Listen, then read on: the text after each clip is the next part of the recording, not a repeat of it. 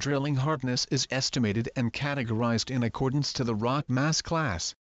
Before each drill and blast event, it is critical to determine the effect of blasting on the tunnel surface.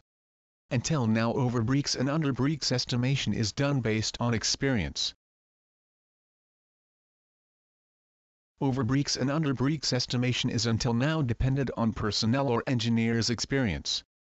Each excavation result is visualized from the point cloud measurements. Comparison of theoretical and actual is done. This technology transforms the georeferenced point cloud into projection of the actual excavation. With this projection method can be determined the overbreaks and underbreaks mapping analysis caused by the blasting. Overbreaks and underbreaks mapping analysis provides a better understanding of actual surface situation, and thus a precise estimation of omissions, rather to multiply cross-sections. This technology determines the effect of blasting per each drilling hardness. Thus the overbreak and underbreak damage is calculated separately for each drilling hole, rock classification, and hardness.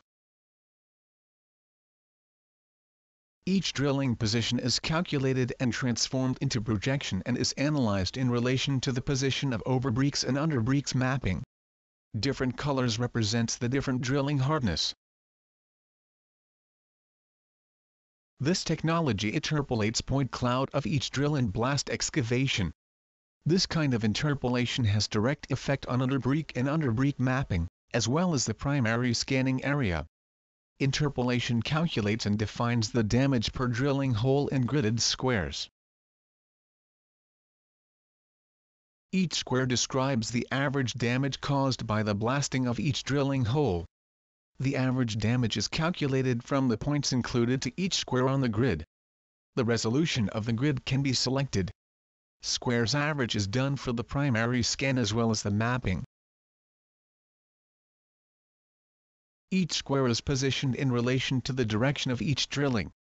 In the particular example, the interpolation resolution is calculated so as for each drilling to be represented of 5 squares.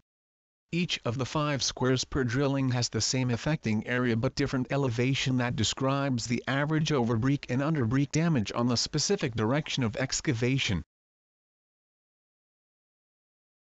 In the particular example, the 5 different colors represents the overbreak damage of each area in the total length of the specific drilling. Furthermore, as this example is represented the interpolation effect in relation to the actual scanning. Each square is described by a single point coming from the point cloud average. The same methodology described until now is used for all drill and blast excavations.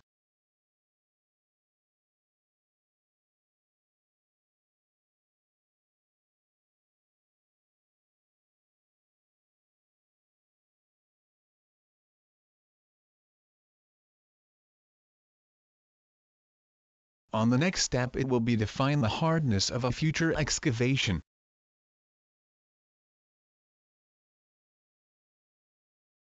The interpolated excavations of the past are recalled from database and are ready to be used.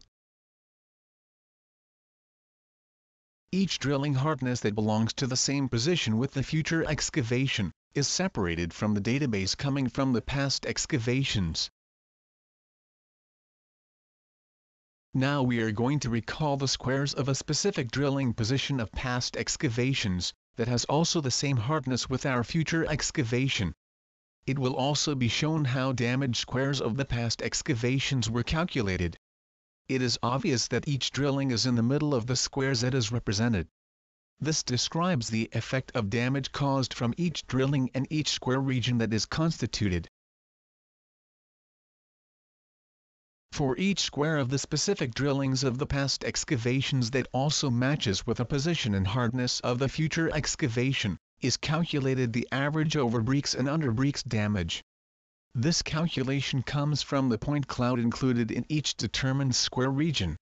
For the particular example, from each past excavation is calculated the first, second, third, fourth, and fifth square that belongs to the specific position and hardness with the future excavation.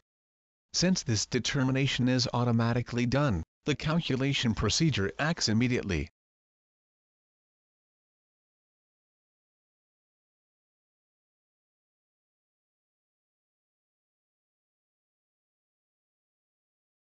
By recalling the average damage of each square of the past excavations, then the forecasting of overbreaks and underbreaks is mapped to the position of future excavation.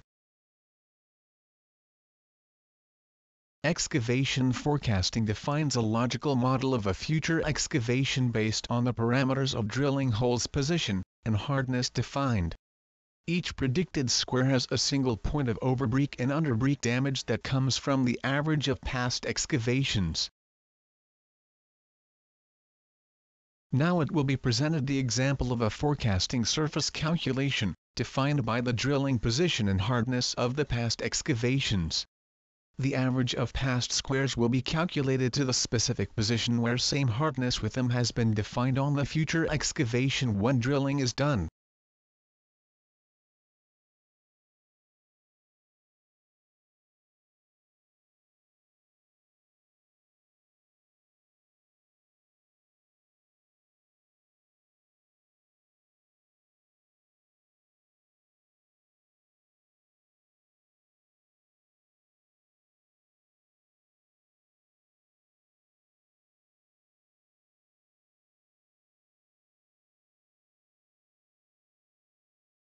Since forecasting is done, it is calculated the overbreak and underbreak analysis, in relation to the overbreak limit as well as the offset of first layer of drilling holes. The scope of this calculation is to define the suitable loads per drilling in order to avoid overbreak and underbreak failures. Then a re-estimation of forecasted surface is done, showing the most logical effect that could be realized on the surface when load quantities are adjusted in accordance to the system's recommendation. Deviations coming from the comparison between actual and forecasted surface, added in database for a future use, so as the precision of loads and surface forecasting, periodically increase.